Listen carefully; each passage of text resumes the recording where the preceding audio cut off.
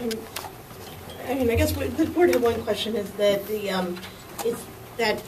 the role of the treasurer is very important, as you conceded, and isn't it true that the treasurer's actions are indistinguishable under the law from the campaign? Well, Amy, I understand in the big picture, the treasurer is an agent, but if you look at the fact of the count on which she was convicted, was she really the Lou campaign's agent at midnight when she's chatting with a former boyfriend?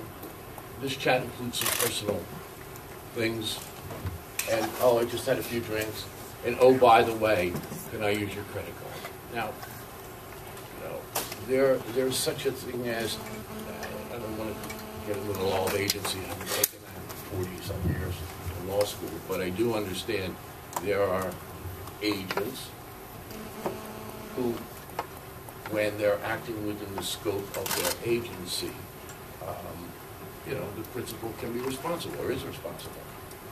I suggest to you there are also times when agents are acting in open theories, they're acting outside of their mandate. This is a rather complicated personal situation for a young lady talking to a young boyfriend. I don't think you can charge John Liu or his campaign with her interactions in a personal relationship, albeit the question of his credit card came up. That's my answer to that.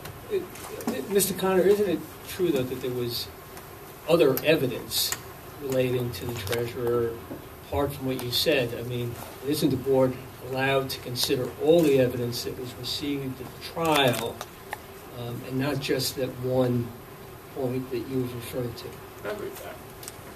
Let me address that.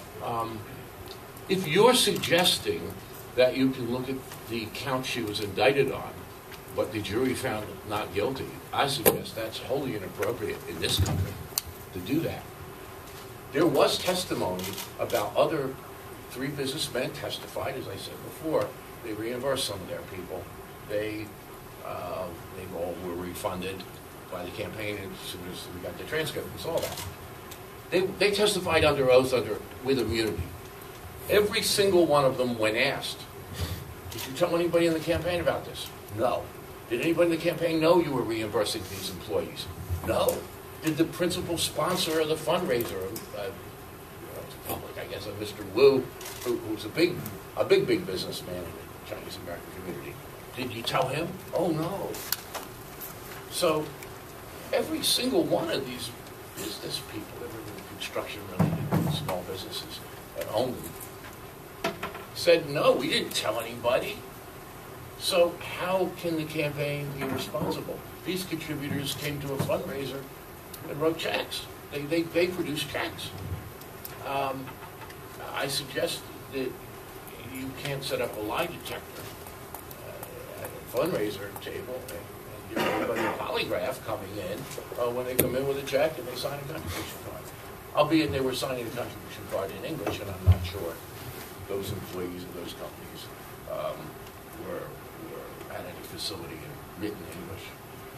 But I think there was not any evidence that directly or to the treasurer or anybody else in the campaign was being involved. There were claims by the federal government. The jury rejected it. Not guilty. Conspiracy. Enter a conspiracy to get to the fraud, the city of New York, by getting matching funds. Not guilty. And I suggest, just as I can't tell you she was innocent of the thing involving her boyfriend, because we have to respect the jury verdict until some appeals court overturns it, I don't think you can look at evidence and draw conclusions about it differently than the jury did. Thank you. Okay. I'm now willing to entertain a motion to go into executive session. So moved.